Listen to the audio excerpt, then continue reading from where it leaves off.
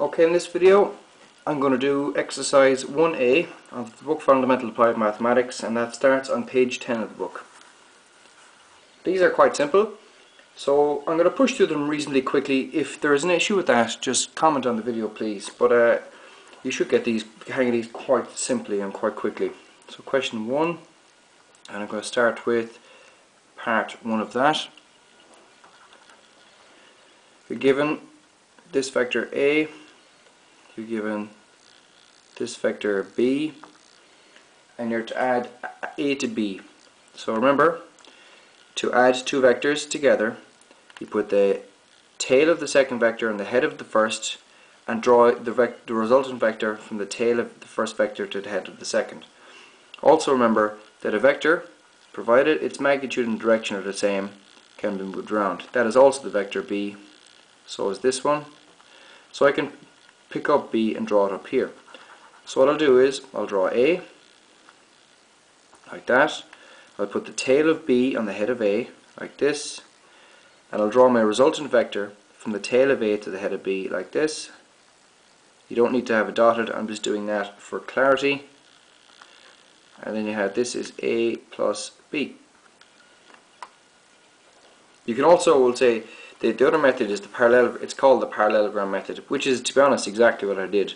And you complete the parallelogram like this, and like that. And if you notice, that's exactly what I did, because you're able to move the vector A over here if you want, the vector B up here if you want. It's the same thing. That's question 1. Question 2 is like this. You're given V or B. You're given A. So once again, A plus B. You're going to go from the head of A to put the tail of B on the head of A. So I'm going to draw A. Draw the tail of B on the head of A like that. Draw your resultant vector from the head of A, from the tail of A to the head of B. Like this, that's A plus B. Like that. Just as a matter of interest, what would B plus A be? You draw B, then you draw A, and draw your resultant vector like that. That would be B plus A. Next, part 3, you're given this vector here, B, given a much longer vector A.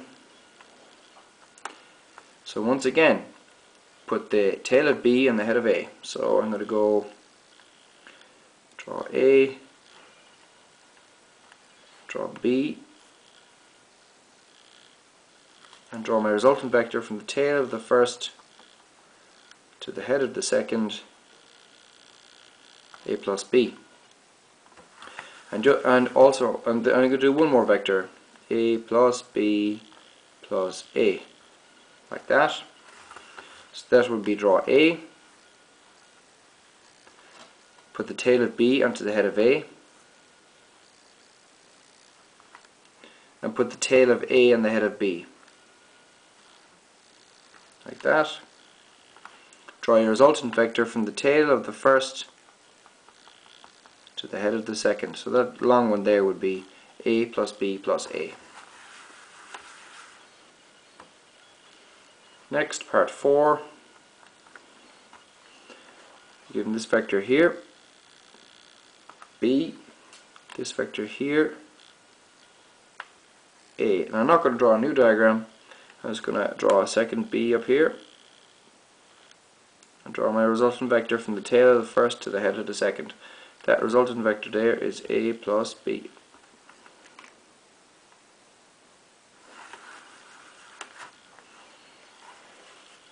Part 5.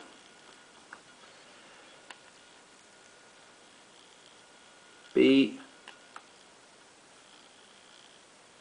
A. So A plus B. Draw A and put on the head of A the tail of B, which actually goes back here onto it, so it's somewhere here. And draw your resultant vector from the tail of A to the head of B. There's the tail of A. There's the head of B, so I'm just going to draw it above it. It doesn't need to be on it because you can move the vectors around like that. So that vector, that smaller vector, so we'll say that was A, then A plus B would be like this, because remember B was going in the opposite direction. So that's A plus B. So sorry, once again, just to confirm that that dotted vector was the vector A plus B. It's smaller than the vector A because you took B, which is going in the opposite direction, away. In part 6, you're given that, it looks to me anyway, that B is the same size as A. There's A, so once again draw A. Draw, okay, and go from the head of A, draw the tail of B at the head of A. So there's the tail, there's the head of A. Draw the tail of B like this. Draw your resultant vector. Well, look, in this case, they clearly cancel each other straight out, so you don't have any vector. Your answer is 0. That's your answer to that one. So that's question 1 done. Question 2.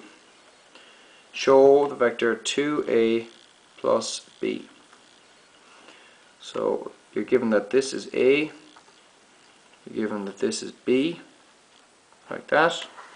So 2A would be 1A, 2A. This is B. Draw from the tail of 2A to the head of B, that's 2A plus B.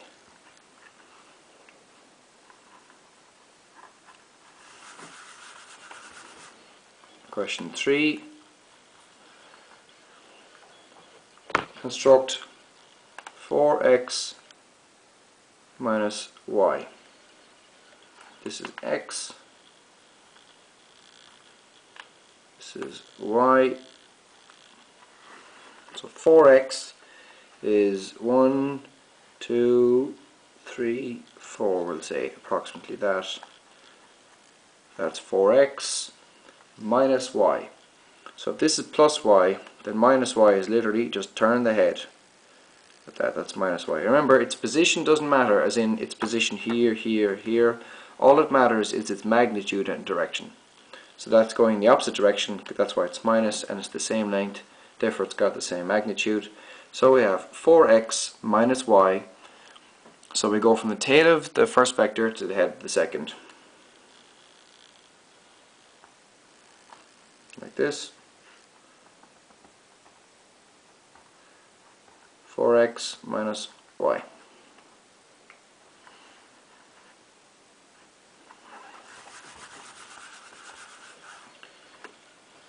Question 4.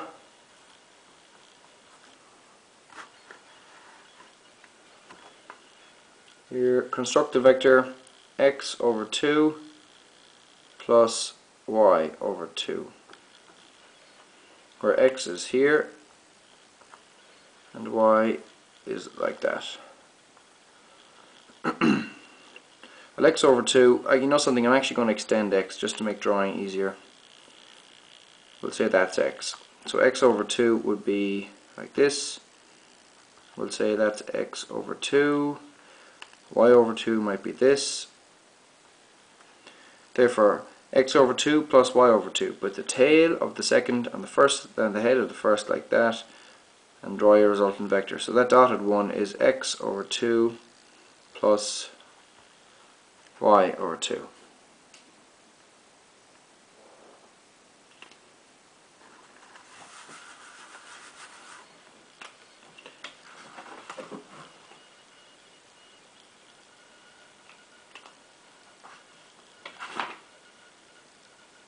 And you know something?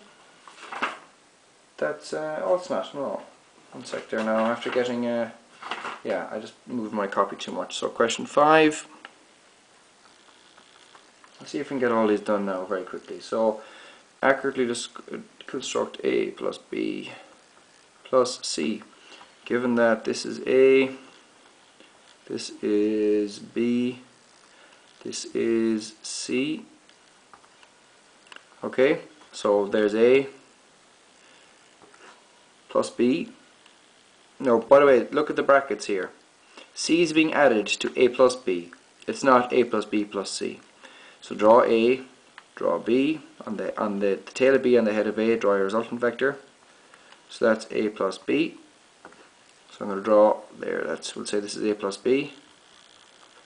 And then add c onto that, draw the tail of c and the head of a plus b. This is a plus b plus c, where this is c.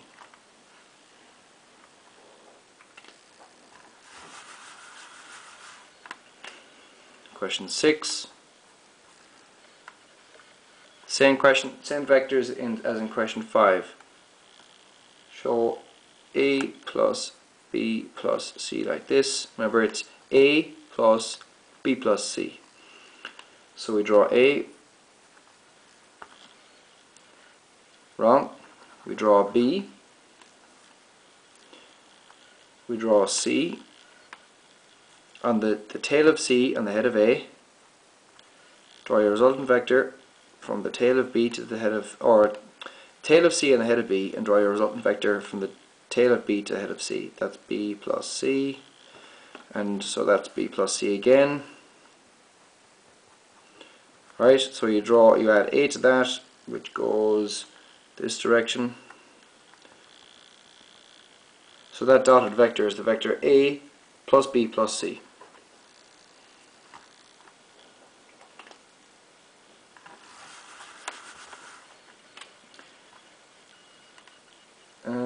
Okay, we're asked, this is also question 6, A plus B,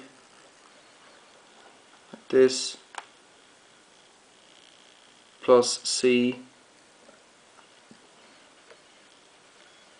equal to A plus B plus C. Oh, okay, to be honest, I've gotten rid of them, so just look at your copy and see which is the answer to that.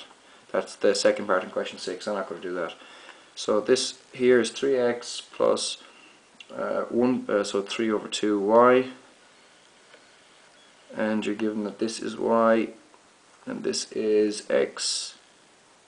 That's x, so 3x would be 1, 2, 3x, and 3 over 2y, that's 1.5 times y, so that might be that, like this. So 3x is there, plus 3 over 2y, and draw your resultant vector, which is as follows up there. Alright? And finally, question 8.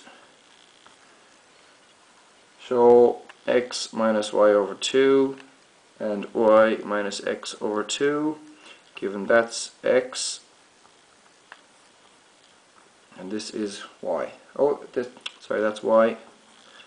That's x. Like that. That's a very poor diagram.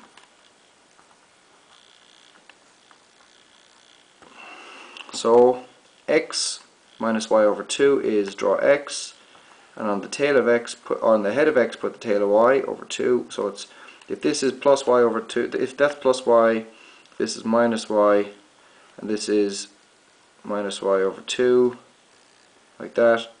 So there's the resultant vector x minus y over 2. And draw y minus x over 2, there's y. And minus x over 2 would be, we'll say, that vector there. So draw your resultant vector, sorry, I'll draw it up here, from the tail of the first to the head of the second, like that. So this is y, this is minus x over 2, and this is y minus x over 2. That's question exercise 1A. Thanks for watching. I hope it was helpful. Please subscribe to my channel and pass it on to your friends.